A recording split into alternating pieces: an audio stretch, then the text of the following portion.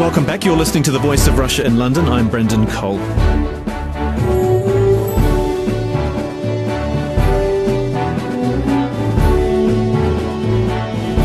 Now, last week the European Union met to discuss Belarus, hinting that more sanctions could be imposed on Minsk soon.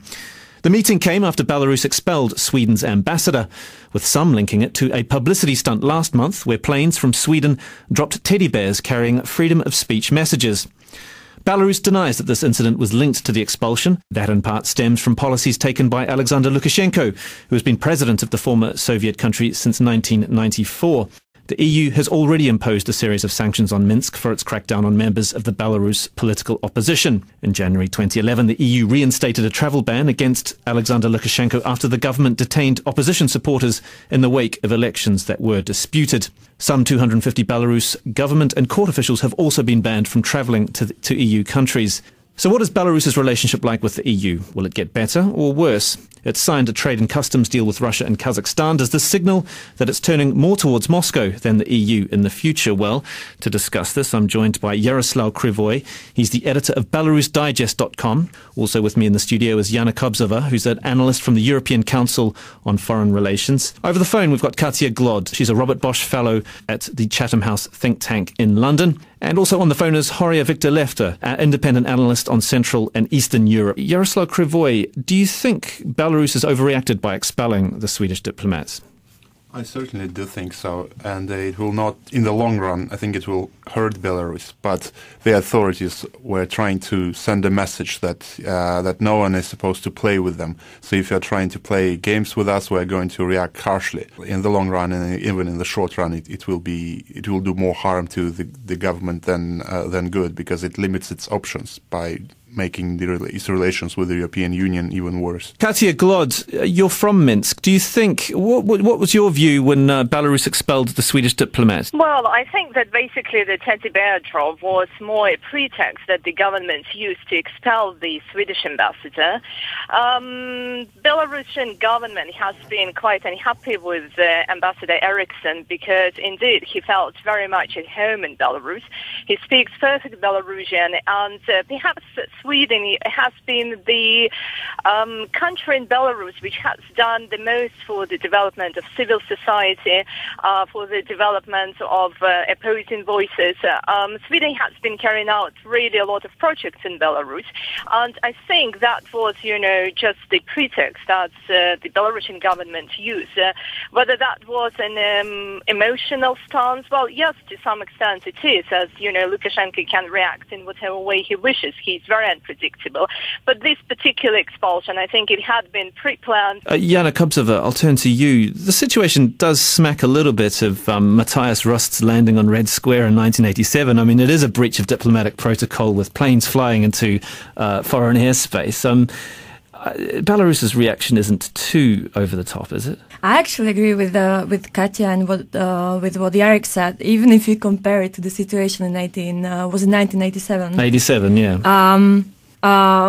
There was nothing like that, and it's even more striking that, in fact, what they've done, the Swedes have just dropped teddy bears. They didn't drop bombs. They didn't violate anything but Belarus. But it is quite cheeky, isn't it? It's a facetious statement of quite political intent. They can't have expected there to be no consequences of that, could they have? True, but at the same time, I think the government of Belarus fails to distinguish between private actions and the state-backed actions.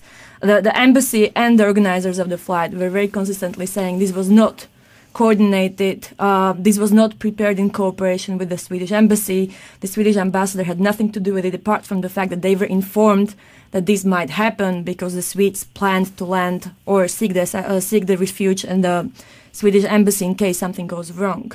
And I just don't see why the state of Sweden is being made responsible for actions of private individuals from Sweden.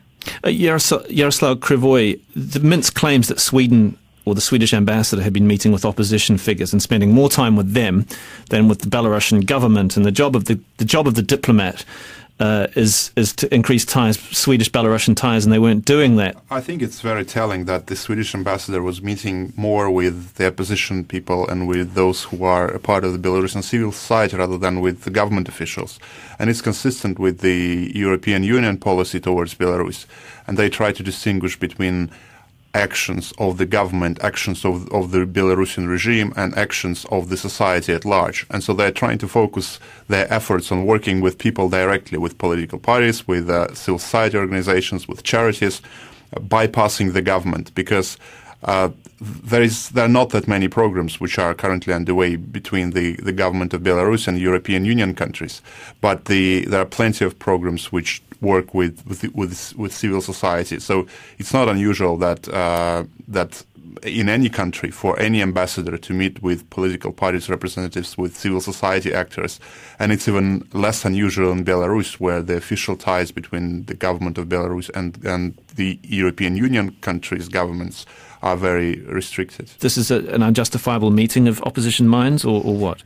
I think, as Jarek said, it's normal for the diplomats to meet everyone, not just the government. But the point I wanted to make is that Sweden and other countries have been consistently trying to reach out to the Belarusian government. It's not that they only talk to the opposition. The trouble in Belarus is that the government of Belarus is not interested in talking to the diplomats about anything else but business. And that's what has been the problem. It's not that Sweden is not trying to reach out to the government officials. It's that the only thing they're open to talk about is business, which Sweden and other EU members are not ready to do. You're listening to The Voice of Russia in London with me, Brendan Cole. We're discussing the political situation in Belarus. With me is Yaraslau Kryvoi, editor of BelarusDigest.com. Jana Kobzova, analyst for the European Council on Foreign Relations. On the line is Katia Glod, the Robert Bosch Fellow from the Russia and Eurasia programme at Chatham House, and Horia-Victor Lefter, an independent analyst on Central and Eastern Europe.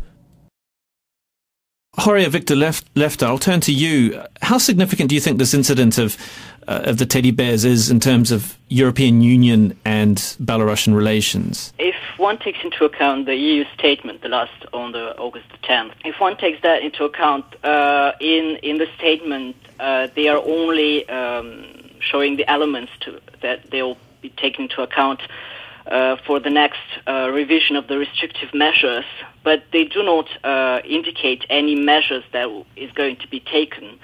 But according to some EU officials, there might be economic or financial measures, sanctions.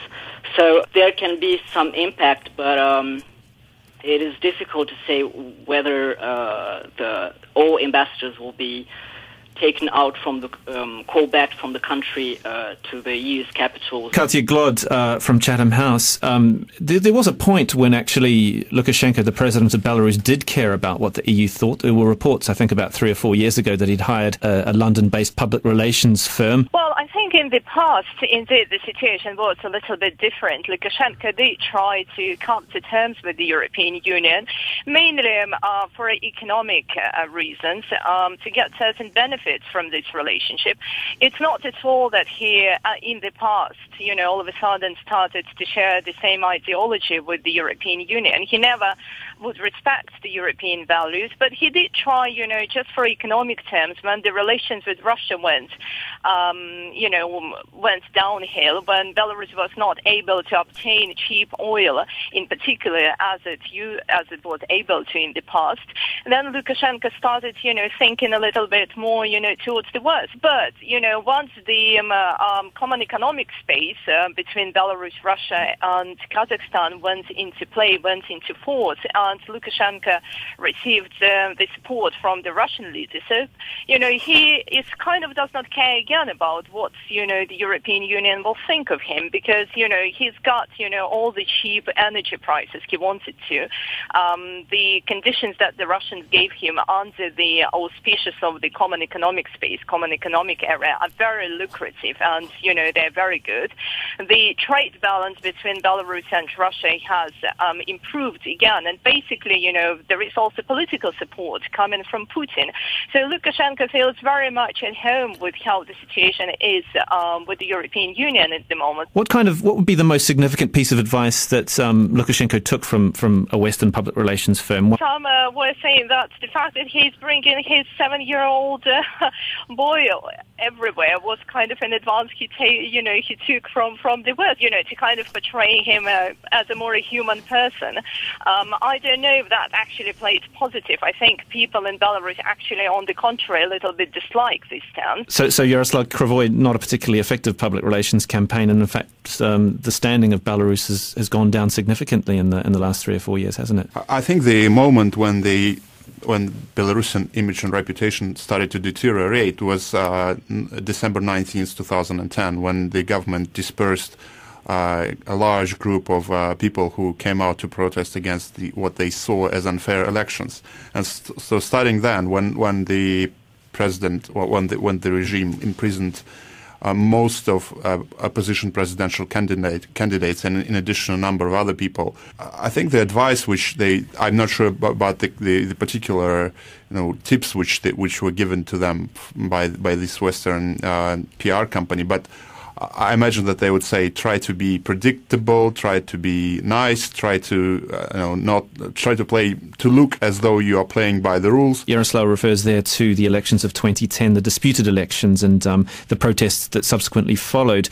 Lukashenko was actually offered some kind of carrot for a fair election, wasn't he? Yeah, what happened before the elections was a series of measures which sort of warmed the relationship between the EU and Belarus. A number of political prisoners were released, and the EU was really keen on continuing this dialogue, saying the presidential elections in December 2010 would be the benchmark. A month before that, the German and Polish foreign ministers traveled to Minsk, and they basically explicitly made an offer to the president saying, there is an assistance available up to $4 billion, euros, that is available for you in case the elections will be free. Now, there is a combination of factors. One would argue that the pre-election campaign was much freer, if not free, than all the previous presidential elections that took place under Lukashenko's regime. What, however, happened, as Yaroslavl said, was the crackdown that happened on the election night was something that hasn't happened before on such a scale. There may be a number of motives why he did it. I think one of them was that the relationship with Russia has improved just before the elections. He didn't really feel the need to go into great length in terms of pleasing the EU. He was counting on the EU accepting the results as it was. I don't think they expected as such harsh reactions as happened, which was that the EU, as you mentioned at the beginning, imposed a number of travel bans and economic sanctions. What we should be looking at in the moment when it comes to the EU's relationship with Belarus is not only the teddy bear incident, is the parliamentary elections that are going to happen in September. When you look at the overall relationship between the EU and Belarus, what comes up as a factor that you just can't ignore or not include in the calculation is always Russia. And I think if you look at the sort of past couple of years, that has become much more prominent. Katia Glod from Chatham House. But there has been quite considerable spats between Minsk and Moscow, especially over gas. It's not always been a rosy relationship. It's always been one of tension, hasn't it? You're right, absolutely. So the relationship has not been a rosy one, but it has improved significantly. I think once Lukashenko realized that he is in this sort of bundle together with Russia and Kazakhstan to move from, the customs union through the common economic area to the Eurasian Union, he kind of a little bit calmed down, if you wish, in a sense that he managed to get the most what he wanted from this new institutional relationship. And as long as that is guaranteed, which so far it seems to be guaranteed for in the next several years, he's happy because that's basically the basics of his regime. The relationship has improved from the Belarusian side, but by the same token, it has improved from the Russian side because Russia sees it as now a big, grand goal to kind of, set up a new institution where Russia would, dominate, where it would be the center of power. And Lukashenko was not a very, easy play in this game. Horia-Victor Lefter, I'll turn to you. We're talking about the customs union. What's the thinking behind the customs union with Russia? Because Russia, after all, is part of the WTO. How significant is this a trade deal? Is this more of a political deal than a trade deal? It has a political meaning, but the fact that Russia got into WTO and Kazakhstan will get that a bit later this year it might have an impact on Russia-Belarus trade relation. It might damage their relations, but not at such a point that would be catastrophic. Indeed. Yaraslau Kryvoi, Belarus, as I said, is a gas transit nation for Russian energy, but in the near future or in the long-term future, we'll have the Nord Stream project. Belarus will become less important for Russia. So surely the strength of backing from Russia can't last, can it?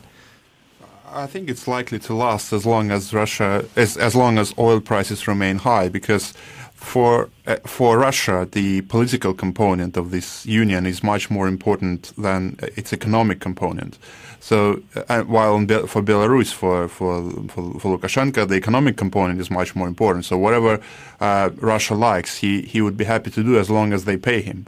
But for Russia, they can pay, and they can pay generously as long as Lukashenko is playing the game. So I think that the geostrategical, geopolitical considerations are more important for Russia, and I do not think that they will change. So these kind of tiffs, these little spats that we see over gas, for instance, 2 years ago, they're easily resolved. I think that as a result of those quarrels between Belarus and Russia, Belarus is losing more and more, and it's a very gradual process. But they're losing more, let's say, state-owned enterprises to Russian businesses. They're losing more people who immigrate to Russia. So it's a long process. A lot of the European Union criticism of Belarus has been its human rights record. Last month, there was a journalist who was indicted on a charge of libel against the country's president after he published articles that questioned the execution of the two men that were found guilty of the Minsk bombings.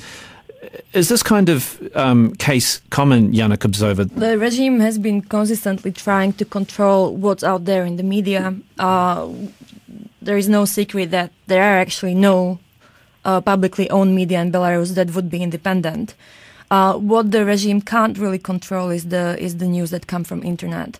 And what they're trying to do by punishing the journalists, like the one you mentioned, is basically to show that that even those who are writing on the internet are not immune to prosecution. What they don't want to see is basically a public debate in Belarus about what's going on and what are the solutions. Katia Glod, how much is Belarusian society resisting this, though? Well, it's been very hard for Belarusian society to resist these practices of the authorities, because indeed the regime is very harsh. Just to give you another example, talking about our teddy bear drop, which is a bit overlooked. The fact that there are 2 Belarusians who are currently being in prison for basically they're facing charges for participating in the teddy bear drop, and they may face up to 7 years in prison. One person is the blogger who posted the photographs, and the other person is just a real estate agent who just rented out the flats to the Swedish PR company. And this is just to show you how basically aggressive the regime can be, and therefore it would be very difficult for the Belarusian society to resist it.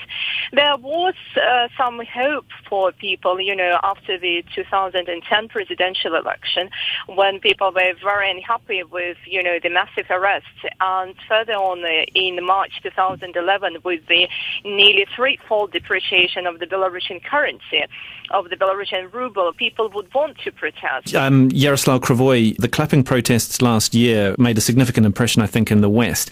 Did they have much of a long-term effect? The clapping protests were visible not only in the West but also inside Belarus, because information, for those who are seeking independent information in Belarus, they can easily get it. They can just turn on internet. No, most Belarusians know that it happened, but those people who came out, they were not really the hardcore ordinary Belarusians. These were most of them were young people, and the numbers were not that significant if we compare those protests with what was happening in 1960s, when over 60,000 people came out to the streets, and the regime used those protests as an opportunity to demonstrate how they can punish whoever tries to to show that they disagree with the regime publicly. So it's all right to disagree with the regime privately, and people can talk about it, and so no one is going to be arrested for it. But if you are trying to organize people, if you are trying to create a public nuisance, then that they will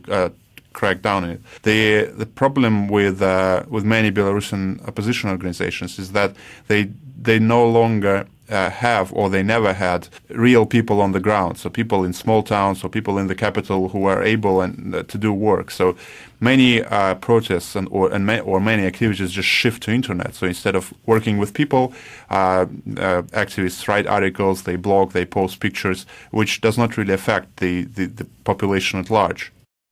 You're listening to The Voice of Russia. My guests on this discussion on Belarus: Yaraslau Kryvoi, Jana Kobzova, Katia Glod, and Horia-Victor Lefter. Horia-Victor Lefter, I suppose central to any kind of opposition and how it plans out in Belarus is the economic situation of the country. What's the state of the Belarusian economy now?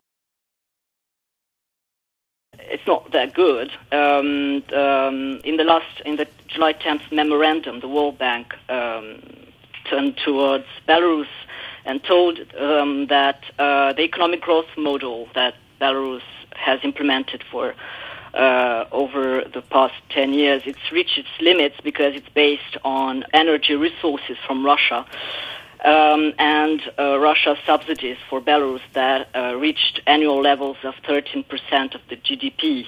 So for the past 3 years, Belarus has suffered two economic crises. They are constantly devaluating the Belarus currency in 2009 by 20%. I guess you have a catch-22 because for there to be any kind of economic reforms of Belarus, you need political reforms, don't you? What is the potential of Belarus? In terms of economic potential, the potential is obviously huge. But as Victor said, the problem that the country has are enormous. One of them is the salaries have gone down. The average salary last time I checked was around $200. That's not enough for Belarus either, especially when the regime has been consistently promising that those salaries will rise up to $500 a month. That doesn't mean that Belarus is going to go bankrupt anytime soon, despite the fact that, for example, the currency levels or currency reserves levels are really low. The key factor in Belarusian economy is no longer the Belarusian state, it's Russia.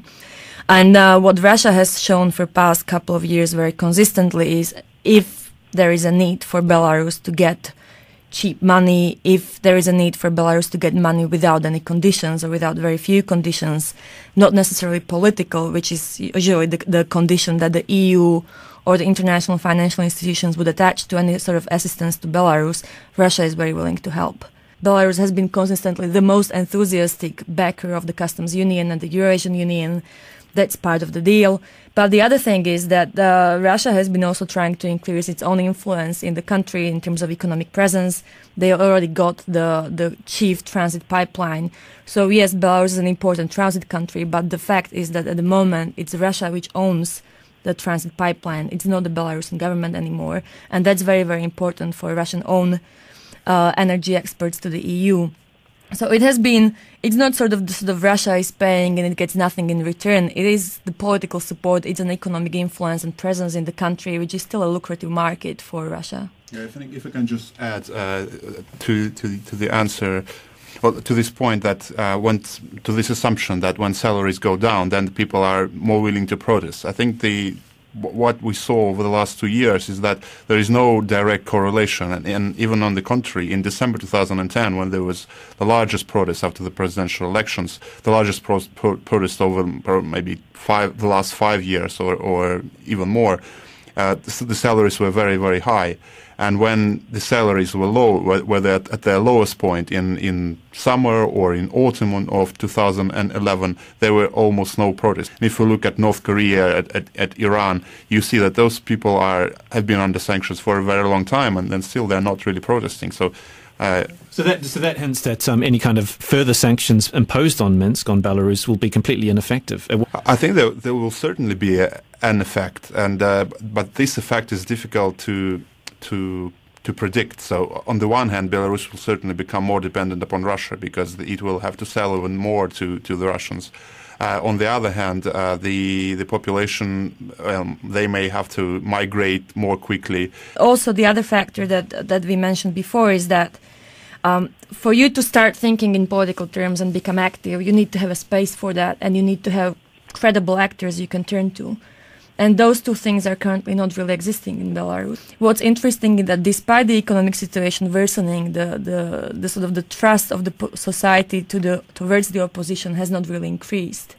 So those people who have become disaffected with the regime do not necessarily turn to the opposition. Katia Glod from Chatham House, there is a vociferous element that oppose the regime, I suppose. How does this augur well for the future?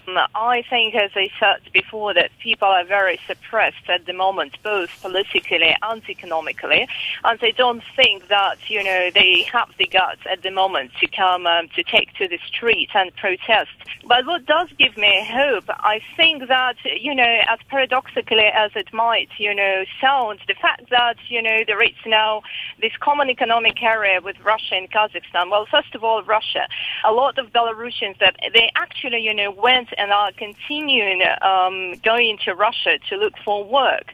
And I think, once people start earning, a little bit better money in Russia, and once they will be in a little bit different environment, and once people will be seeing, this sort of different attitude of, Russian people and how Russian people are trying to articulate their political interests, I think that might, a little bit, help people in Belarus to kind of open up and maybe be a little bit more outspoken. So I see some kind of hope coming from this, labor migration. Yaraslau Kryvoi, is there any sense of what would happen post-Lukashenko? If Russia will play a very big role in whatever happens after Lukashenko. On the other hand, the model, the European model of development is much more popular among the Belarusian population than what is seen as a more corrupt model, less transparent model. If the population were given more or less free access to free media for a year or two, and then they had proper elections, then I think it would result in a very different political situation in Belarus. But the problem is that this may not happen because of very strong role of Russia. So most likely they would be interested to replace Lukashenko with someone else. And the question is whether someone else who is most likely is not going to have the same level of charisma and personal appeal. So if someone else, a less bright person, comes in, and if whether this person will be able to be whether this person is going to be trusted by the bureaucracy, by the Belarusian nomenclature, or by those who actually run the country. Because in the absence of a proper parliament and the absence of proper political institutions, the bureaucracy, the elite plays a key role. I don't have any illusions that Lukashenko will be replaced by free and democratic Belarus, because it will take time. The mistake that the Europeans often make is look at Belarus and see only one guy, which is Lukashenko, saying, if he just went to Russia or just all of a sudden disappeared from the political scene, everything will change. The key to political change is in Belarus is the transformation of the whole system, how the system works in terms of economy, but also political situation. Lukashenko doesn't rule because he's a dictator. He rules because he's able to control all other sections of the society. And unless that changes, we can't really expect much in terms of democratic reforms. I'd like to thank all my guests, Yaraslau Kryvoi, who's editor of BelarusDigest.com, Jana Kobzova, an analyst from the European Council on Foreign Relations, Katia Glod, the Robert Bush Fellow from Chatham House think tank in London, and Horia-Victor Lefter, an analyst on Central and Eastern Europe. Thank you very much for joining me on The Voice of Russia.